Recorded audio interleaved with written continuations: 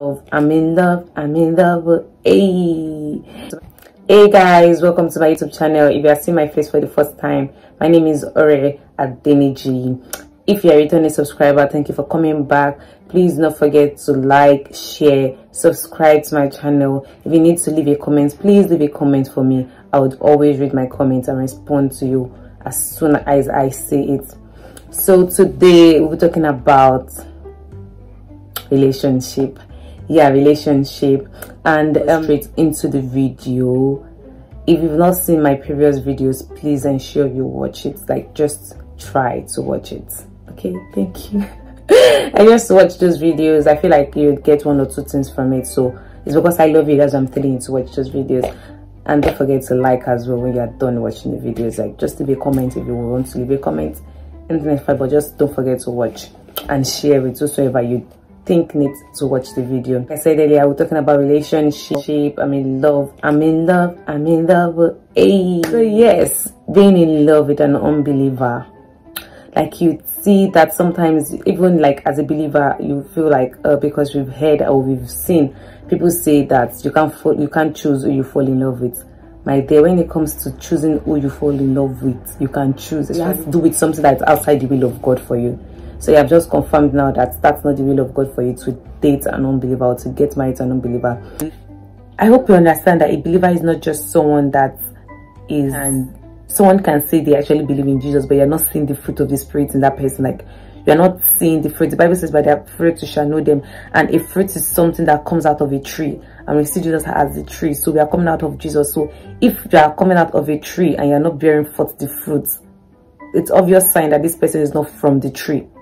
So the person can say, I believe in God, and you're not seeing this fruit in the person. It's obvious that this is not the will of God for you. You get a lot of people say things like, I can change him, I can change her, she's changing. It's not like she's not a believer, it's just that she does not just believe in the Holy Spirit. She does not believe that Jesus is coming back soon, but she believes that Jesus came, or he believed that Jesus came to this world to die, things like that. Or I'm trying to make him understand these things, by doing Bible study together. It's just, I just love him, I just love him. And I'm like, guy, these things, like, very obvious, like the Holy Spirit to keep giving you this prompting that what you're doing is wrong, but because you feel like I can't choose who I fall in love with.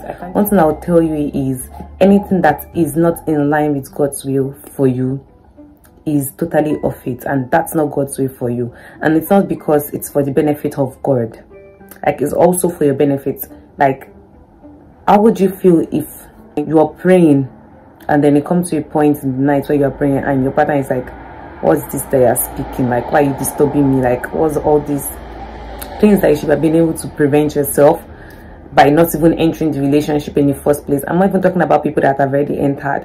Like, it's a different thing if you guys entered as an unbeliever. Like, you got married as an unbeliever and then you probably give your life to Christ. I can't say you should divorce your husband. You can't divorce your husband. You're going to, like, stay there. But this one, you're not married. You're just dating, or you are dating and you have plans to get married, that sort of thing. So that's what I'm talking about. Like, within you that you're not supposed to be with this person. Within you that there's a lot of value differences. There's a lot of understanding gap. Not just understanding gap in, say, I don't like rice being hard, I like rice being soft. Not that type of thing. Like, biblical understanding gap. And the meaning, I feel like there's a need for me to explain, do not be unequally yoked. So not equally yoked is you guys are not synchronized. Like, you're not together. Your thinking pattern is, spiritual thinking pattern is different. Your values different. There is nothing that is right. Like, totally different. Forget love. Like, you need to take away the veil off your eyes and see that you can't be in love. Whatever feeling it is, like, it's not right for you. So once it's not right for you, you know that it's not even something to think about. Whatever feeling it is now, you need to dead it. Like, kill it. Because if you think, or when you begin to think that I can change this person, you'll get to a point like, what's the assurance, or what's the probability, or what's the possibility that the other person cannot change you? So many things that the person can probably twist your brain on, and because of love. Like, how we feel like love can try to amend things. Like, it's really not worth it. That's it. It's just not worth it. So once you see the person has already come to ask you out, like, I love you, you're beautiful, you're blah blah blah, I feel like whatever it is, we can have a proper connect, whatever, and you check one or two things that, like, this one does not even match, like, there is no need for you to even say I'll think about it. The answer is no. If you have been thinking maybe this is a message, it's a message for you, like, the answer is proper no. Do not stress yourself. Just go back to the person, like, no. If the person asks why, just no. It's not, that's not the will of God for me right now. Like, it's not even the will of God for you in the future. It doesn't want you to be unequally yoked with someone that does not believe, someone that is not of the same faith with you, because you guys are going to have problems. It's the legit truth. Like, you're too precious. Calm down. Fall in love with. There are plenty people that love God in this world. Like, legit believers.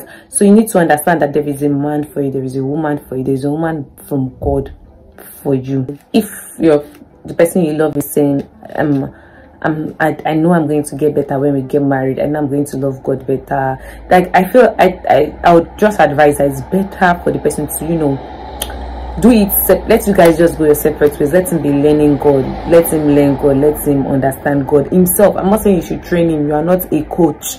If you want to even train him, don't train him in the relationship. You guys should be separated. You should know that they have nothing to do with this person. They are just helping this person. Like, it's not that you now say that I can change this person. You can't change anybody. Even you, even me, it was really spirit that helped us. So if you feel like as a man or as a lady, you can change a person, it's just a waste of time. You want to change an adult, don't give yourself unnecessary headache. Like, just wait for the Holy Spirit, like, begin to kill the fire, because you need something to keep the fire burning. Like, you need to let the fire continue burning on the altar, not to kill it. It was really serious in the Old Testament, like in Deuteronomy chapter 7 verse 3. You should not give your wife, your son or your daughter out to marry. Not give your children out in marriage to people that they're not of your nation. They don't have the same understanding of, like, me as in God. Like, they worship other gods. Like, do not do that to your children. Do not give them out, because if you give them out, they would destroy you, in the sense that you start English, in the sense that you start serving their gods. And not just that, it's not only the destruction that will come on you, God is also going to destroy you, because it's that serious. It's that serious. So we need to take it as a big deal. You can't say, I'm in love with this person because there are no Christian guys out there. I'm in love with this person because Christian guys are not being Christian guys. As I give the example that you don't, it's we that give the definition of Christian. What's the assurance that the people they are calling Christian guys are actually the Christian guys? Like, you need to be able to understand the differences. As long as you're not seeing a fruit, then of course I don't know why we need to put that tag. There's no need for you to put that tag. Like, just because the person is going to church does not mean the person is a Christian. I hope it's really clear in this video. I hope I've been able to answer your questions. Do not fall in love. Close your eyes. And you say the person they enter your eyes, close them, go wash your eyes. Like, go and wash your eyes. Don't see that type of thing. Don't even go near it. Don't even smell it. So I think it's Yoruba language. I'll say food that you don't want to eat, you don't smell it. Like, don't go near it. Don't let the person twist you. But no matter how cute, how fine, how caring, how whatever it is, person straying you off your feet, whatever it is, do not smell it. We've come to the end of today's video. I hope answered your questions. You don't forget to like, subscribe, share this channel with whoever needs this video. Thank you for watching. Ciao, ciao.